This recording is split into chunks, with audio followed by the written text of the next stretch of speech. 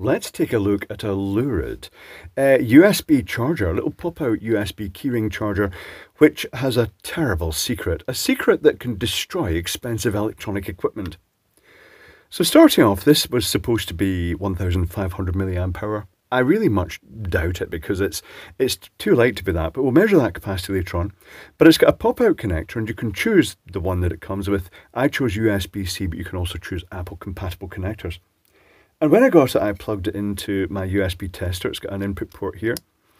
And it didn't light up. And I thought, all right, that just means it needs to be given a charge. And I charged it up a bit and I plugged it back in again. And nothing else happened. So let me plug this lead into the output. You can guess where this is going. And get the meter in. And we'll put the black connection to black and the red connection to red. And the meter says -5 volts.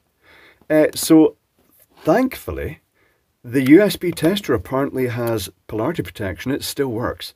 This thing is putting out the wrong polarity. I think this needs to be explored. How could they do that? That's ridiculous. If this is a standard thing, has this destroyed lots of pieces of expensive electronic equipment? So it looks as though it's clipped together. Let's prise it apart. And we'll take a look inside it, making sure I don't stab through whatever size of lithium cell is in here.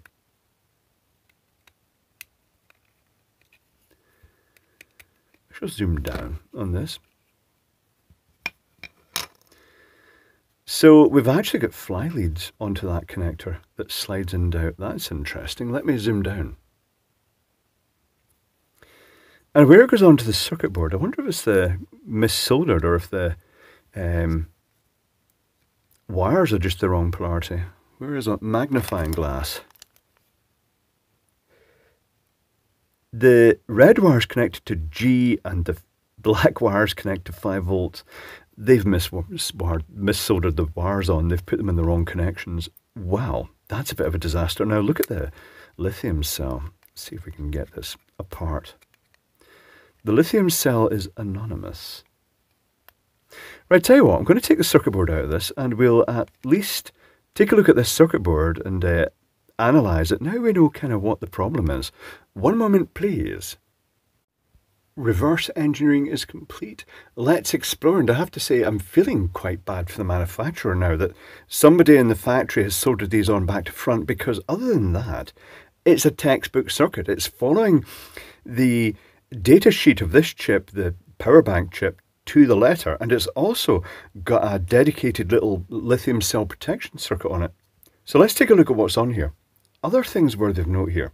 Here is the USB-C charging port, and it has the two 5.1K resistors connected to CC1 and CC2 that signal to whatever device you've got it plugged into that it's looking for current. That's really good. A lot of stuff just misses those off, and that results in things like rechargeable head torches and things like that just don't work if they're plugged into some power banks. In the case of this one, it does send the correct signal back. It has the T-Power TP4333 power bank chip. That's a generic power bank chip. It's got a couple of LED pins to indicate the charging and the load status. It uses the inductor capacitors to actually provide the 5 volt supply. And it also has, unused in this case, the switch and the LED arrangement for those power banks with the clicky button and the LED comes on. On the other side of the circuit board are the two LEDs associated with that and the lithium cell protection chip 3160. Not sure what that is. And its little filter network. Everything is textbook. All the correct capacitors are here. The little snubber network here in the input. Let's take a look at the data sheet, which I've just basically augmented. I'm going to tame this down just a little tad. There we go. So the incoming supply comes in here, the USB charge connector. And it has those two resistors going to the 0 volt rail. And it's also got that snubber network that they seem to use, 1.5 ohm and 2.2 microfarad as a filter, presumably to provide stability on the input. And that then goes to charge the lithium cell here, which has its little protection chip and its little network. Now, the resistors are tiny, but I can guess that's 100 ohm and that's 100 nanofarad. That's what they usually have. There's the two LEDs. The bit of circuitry that's not used, the button with the resistor in series for signaling that it wants to turn the LED on or off. It's a sort of double click thing, usually. There's the inductor, the battery connection with its capacitor for stability, and the output of 5 volts with its capacitor for stability that someone just connected onto back to front. That is it. It's actually quite a nice circuit. It's a nice layout in the circuit board. It's all fairly textbook. What a shame that it's just lack of quality control that someone just soldered those connections on back to front. But that is it.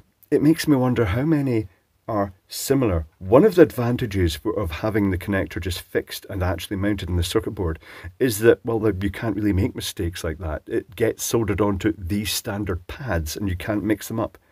In this case, because they've got the red and the black wire coming out, it means that a tired factory worker or one who's just not been shown how to do things correctly can just tack these on back to front and mess that up. And that's what's happened here. Such a shame. Nice little power bank. Now, the lithium cell that was in it is not a huge capacity. It's currently under test. Once I've got the result of that, you'll find it in the description down below. But I can tell you it's not 1,500 milliamp hour as stated in the eBay listing, because eBay listings lie. But other than that, you know, for a small power bank, it's actually quite neat.